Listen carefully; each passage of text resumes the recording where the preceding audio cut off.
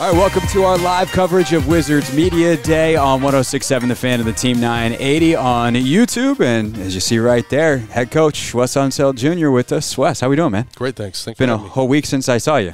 We don't have media members playing mediocre basketball in front of us. Oh, thank God. I did razz Will a little bit. Dawkins just sat down for an interview that people will be able to hear a little bit later. But I did razz him a little bit for his sprint off the bench, cherry pick, stand on the block. He quickly brought up that he brought his team back later after I left. So that is true. They were down big, and I think it was a 20-plus point deficit. Whew. So they walked them down, made it a one possession game. So kudos to them. Kudos to them, whatever that's worth. Speaking of Will, I want to start the actual questions with you, talking about the relationship between Will, Michael, you. Will had actually a really interesting quote, and he talked about the relationship between like the top and the coaching staff. He's like, let's be clear, Wes is a part of that. Wes is part of the top. And I mentioned that just as context, not in contrast to what it's been, but I do want to ask you the contrast of like what the working relationship was like with Tommy these last couple of years and how things have changed with Will and Michael in the fold here. Well, Tommy and I had a great working relationship. I mean, it was a relationship of constant communication. We would touch base several times a day. I think the biggest difference is, the collaboration of other departments, on top of my communication with Will and Mike. More so with the leadership team in a group. That they want to operate that way and make sure there's a steady flow of information going back and forth. Yeah, that makes sense. Obviously, it's going to change as well once you guys get into the season. Analytics, all that kind of stuff that gets passed from a front office to a coaching staff. How have you been able to, with some of your new hires, integrate people who can get you the information you want, maybe translate some of the information they want you to have that's different than stuff that you've used in the past? And how's that, like, how much pre-planning have you guys done for that adaptation process? Quite a bit. Some of it is, getting people up to speed with what we've done, looking back and dialing into those things. Are those things efficient? Are those things the right things? Are those the right metrics? Is this the best process? And that's one of many takeaways from Will and Mike. They're very process-driven, very reflective, as far as what we're doing and making sure that putting our players first, the staff, but being mindful of every single detail. So one of the things that I think is going to be interesting this season, and perhaps it's most interesting from your seat, is this is very process-oriented. I think fans, media, I'm certainly trying to take a long view on what's being built here. You're the coach who lives it day to day. Like, the wins and losses matter to you and the players more than anybody else. So how do you balance that very clear directive that, like, we're about the small wins, we're about this process, with trying to win every basketball game that you guys lace it up for? Yeah, we want to make sure we're competitive, and that might not translate to wins, but you want teams to walk away from playing the Wizards and know that, we had to play to beat this team. We have to compete at the highest level. You want our guys to enjoy competing, enjoy the connectivity that it takes to be a really good team. Of course, we'll have to find small measures. I think we've measured some things internally, but to see the day-to-day improvement, the week-to-week improvement, the month-to-month improvement individually and collectively, I think we keep stacking those, we'll be heading in the right direction. It's year one for them, but it's year 3 for you. Like, is this going to be a test of your own patience? I think I'm a pretty patient guy. Yeah. And I think there's a vibe of excitement. I think, having these guys here since early September, they're connecting and developing some on-court synergy. It's it's a really good competitive vibe. And I think there's a lot of joy in the room. Guys are, starting to show a little bit of themselves and a little bit more of their personality. So it's new and different at the same time, but it's nice to also have some pieces back, on the returning team. How is the vibe different when it's a bunch of younger guys? Like, a guy like Brad had been here for 10 years, and obviously when you're that, and you're the face of the franchise, and you're second all-time leading scorer, you're Bradley Beal in the Washington Wizards. Like, that sets a certain tone from the top. With that gone, how is the vibe different? Well, to your point, it is a young group, but I also think it's a mature group. We have some young players who've been integral parts of, a championship team, of really good teams, playoff teams. So there's a balance of, the youthful movement. But then you have some steady presence on the veteran side. Guys like Gallo, Taj, Mike Muscala, been around for a bit. I look at Tyus Jones as a young vet. We'll continue to see Kuz take a step forward in that role. And then Jordan, of course, who he's won a championship and already at the age of 24 has that experience that we all covet. Wes Unseld Jr. with us here on the Hoffman Show at Wizards Media Day. So I think the most interesting comments, and I think I've asked you about this before, but like now with the summer to reflect on it, the most interesting thing to come out of the end of last year for me was Corey's comments about not really having an identity. It changed night to night based off who was healthy, which was never the same guys. For you as a coach, like to spend a summer cultivating what this identity is going to be, like what have you kind of landed on? What's the message to your team as you get started of this is who we are? Well, I think the first thing is, the competitive piece is one thing. That's going to be a given, but modernizing how we play. I think playing with a little bit more tempo, finding ways to generate more threes. And I think that's, regardless of who's out there, we can control those areas. Our competitiveness, our shot profile, our connectivity.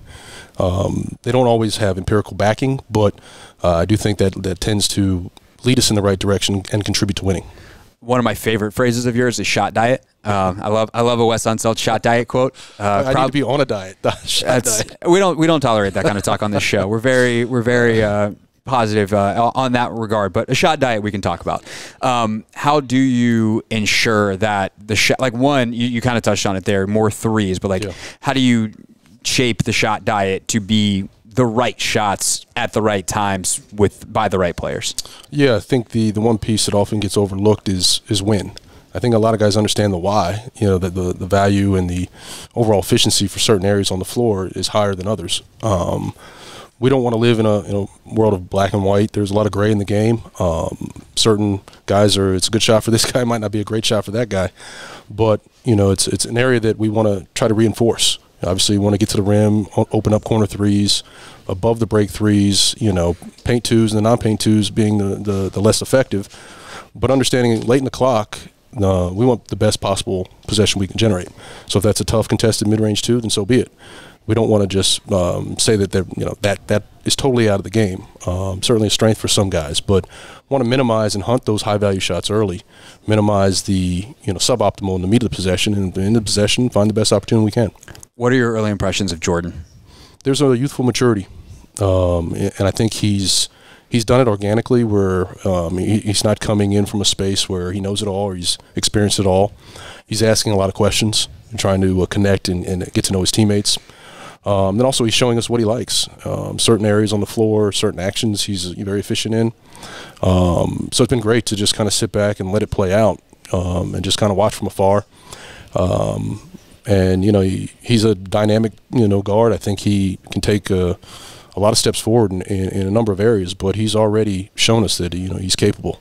As a man with a very nice beard, what do you think of Jordan's beard? It's it'll come. It'll come. More on the youthful than the maturity side of the youthful maturity. I tell you, I'll take the hair over the beard. So we could trade. There's that. I am so curious for you as a guy who came in, touted, highly skilled defensive coach, and certainly that is something that you have in your bag. You look at a player like Jordan, who, from everything I've heard, his work ethic is outrageous. But he's also had a very, difficult defensive, some very difficult defensive moments in high leverage situations for Golden State. Like, the tape is the tape; it is what it is. How do you leverage that work ethic and that desire and that maturity into efficacy on the defensive end for him? Well, it starts with the will and the want. And he's shown that he wants to be good. He's got the physical tools to do it. And of course, you'll have to live through some youthful mistakes. Obviously, those high pressure moments, it matters. Those become magnified. But I think going through those experiences, he'll be better for it. And I think just him dialing into being a coverage expert, understanding exactly what needs to be done in each and every possession, that takes time, that takes reps. I think one of the other interesting things for you this year is going to be managing the rotation. There's a lot of players that feel like they're at very similar levels. So how much of a feel do you have right now for what your rotation looks like, or do you think that is something that is definitely going to evolve, or do you feel like going into the season like, hey, as long as we're not, there'll be injury management, all those kinds of things, but like I actually kind of know what it's going to look like? You have it on paper, always in pencil. Yeah. But you do want a healthy degree of competitive preseason to see where it shakes out, along with the right fit.